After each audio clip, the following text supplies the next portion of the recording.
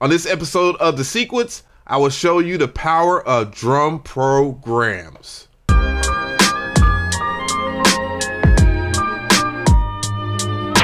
The Sequence. What is going on, guys? Programs.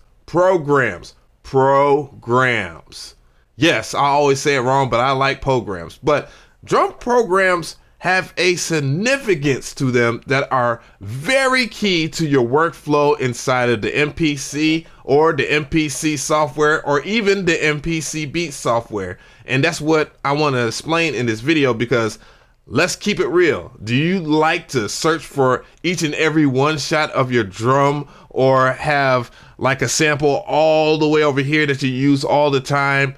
No. I mean, come on, I listen to the music right now, and yeah, the drums are about the same, but that's besides the point. Let's go ahead and get into it. Leave a comment below. So what is a drum program? Well, you're looking at one right now. So anytime you start an empty project, you get an empty drum program, and it'll say like unused because there's nothing happening right now. And what a drum program, it consists of 16 or up to 128 pads if you go from pad A to pad H, and this is what you call a 4x4 traditional AKAI MPC layout. And you know, they're staying true to that layout. If I show you the MPC right over here, and this does have some relevance to what we're going to talk about in this video, because you can set up your drum programs for you to load up in here and inside of the MPC Live X or One via the SD card slot or your hard drive or whatever you want to set up inside of your MPCs. So yeah, anyway, so let's go ahead and pull up a drum program from over here. I'm going to use one of Decap's drums over here because there's a little bit more nuance to it. You can hear the drums right now. You know, nice and crispy drums here. Again, you have different attributes like note repeat that you can set up in your drum program. You also could do half level, 16 level, which can be either tune, velocity, filter, layer, attack, and decay. And you can set those up per pad or whatever type of pad you want to do. And you can also erase whatever is in your drum program as well. But I'm going to show you some other things too. So basically, just pulling that up, what I'm going to do is just go and set up a new program 2, and that's by hitting that plus sign so we can have something. And what I'm going to do is do one of my funk kits. I'm going to just say funk kit for right now. To be honest, I actually can pull up my drums from my drum programs from my MPC that I have, actually from the 2500 all the way up to the Live X01, so it can do older programs. We'll talk more about that in a little later. Let's go ahead and load up, I don't know, one of my funk drums that everybody really likes, the funk drum kit. So I'm just gonna go ahead and double tap, and then you can select it over here, even though I named it funk kit already. Boom, so hear it and all that stuff there. So yeah, I mean, you can set it yourself up for success. So how do you set yourself up for success now? Let's go ahead and do that. Well, I'm going to go into an empty drum program. I'm going to go and navigate over here to this part of the screen, which will be at the bottom part. And you can just go and select whatever folders. So I'm going to go over here and select the Kill Bill drum kit I got. And I'm going to make sure that I select this right here. If we look at the top part, you'll see that I have programs selected. There's no programs in there. What I need is the wave, or as Andy calls it, WAV files. Shout outs to Andy Mac. But yeah, so let's go ahead and select some sounds. I'm gonna go ahead and select this snare, and it's as simple as just dragging and drop it over wherever you want. I'm gonna go ahead and select another one here. Let's go ahead. Matter of fact, I got that one already in there. Let's use that one.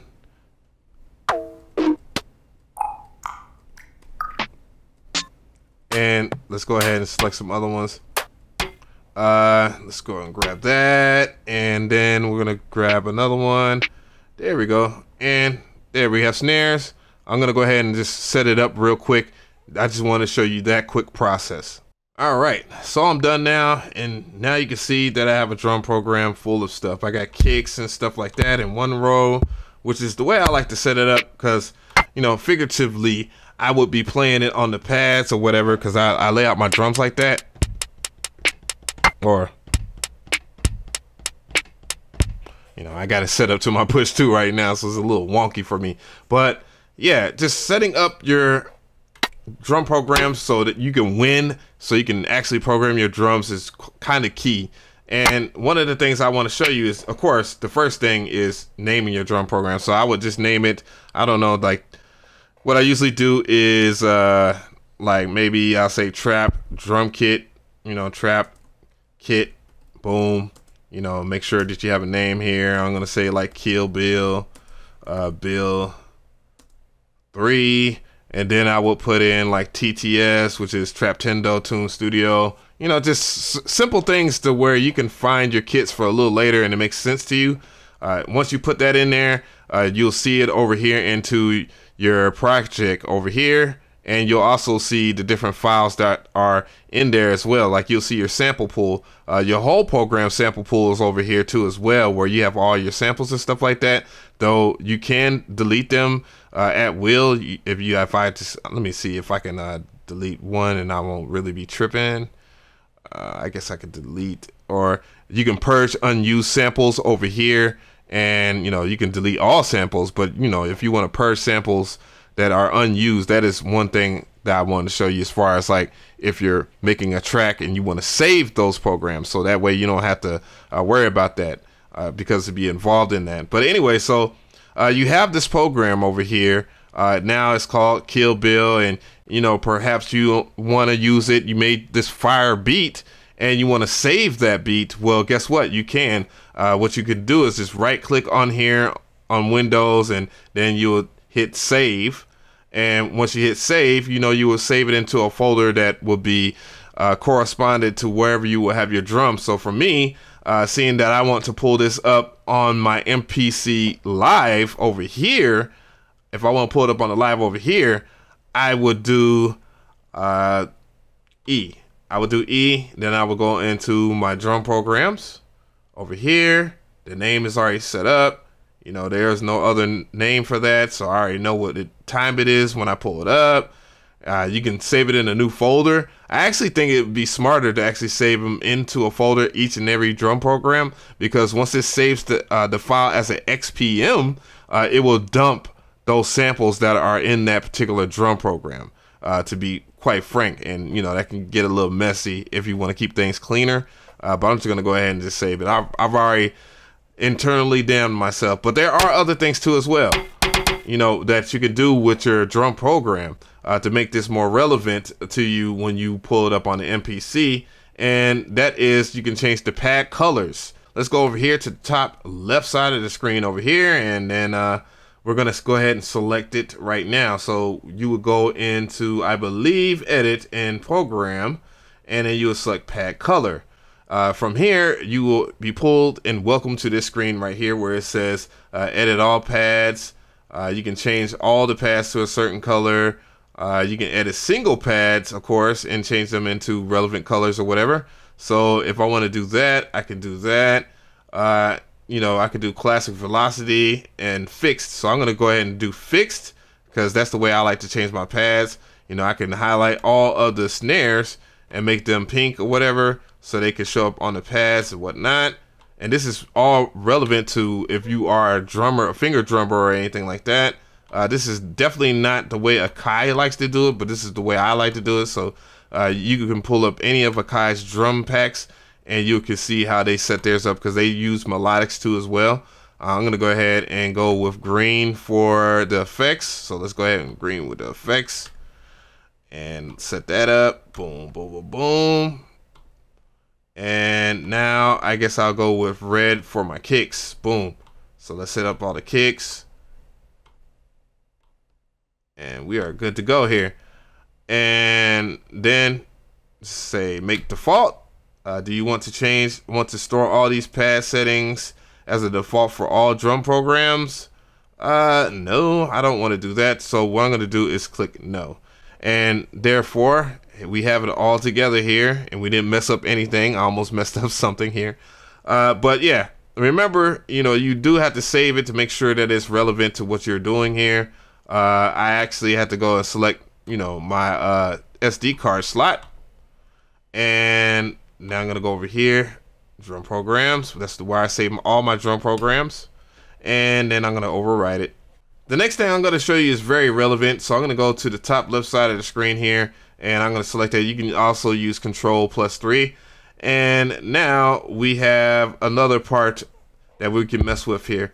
Again, everything is here, but perhaps you want to add effects to your pads and stuff like that. We're in the program editor, so you would go and select your program that you want to use, and then you can go and select many different things here. You can select if you want to, make a choke group. You can make them mono, but you can select different choke groups and mute targets, simultaneous play. You can change the whole entire semitone of the master. Mind you, this is the master section here. And let's go into semitones here. And you can see everything is changed at once. So let me go ahead and do that on this. So you can pretty much sound design your snares in here. That's a simple way of putting sound. That's a simple example of sound design, though a lot of you guys do that. You can also add more samples on there. So if you want to layer a kick with an effect or something like that, you can. And that's one thing that you could do. You can also change the pan and all of that stuff for that whole entire set. Or you can do all that individually over here. You can change the semitone and all that, change the velocity level.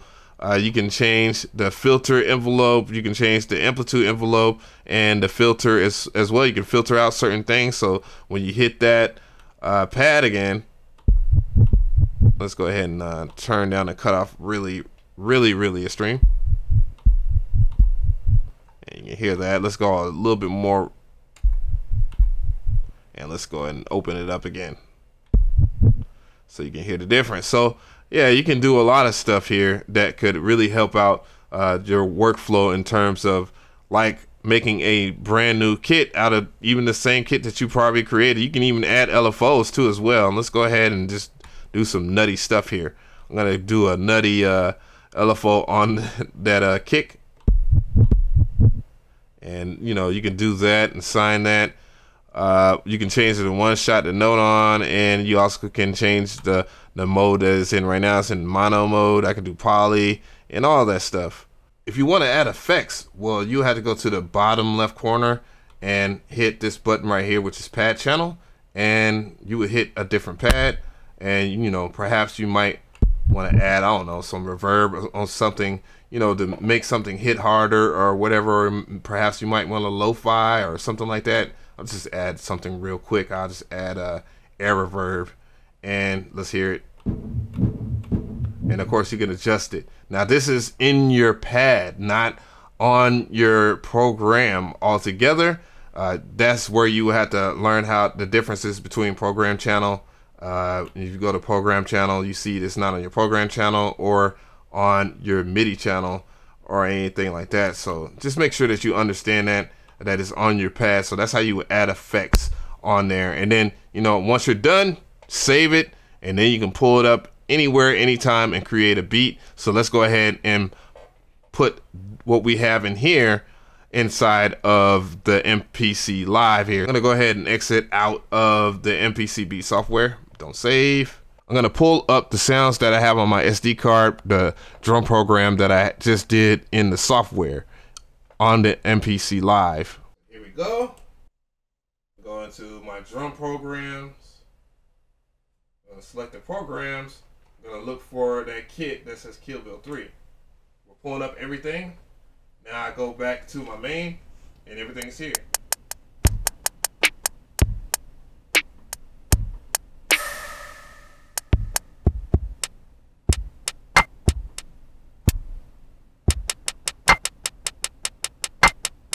So as you can see, drum programs are really powerful because now I can bring my drums on the road because this can be unplugged and I can use it with just the speaker, and I can use it with my laptop no matter what. And if I really wanted to, I could use it inside of the MPC 2500 too as well that I own. So tell me how you feel about this video. Yeah, drum programs are very, very significant to the workflow inside of the MPC, the Beats software, anything, honestly. And if you can pull up your drums extremely fast and get to working really fast, that increases your workflow 100%. Like, nobody likes to search for drums. Yeah, we collect a lot of drums and we like to download them from great sites and some of you guys from Reddit. But yeah, drum programs make everything massively easy and also help with your sound design too.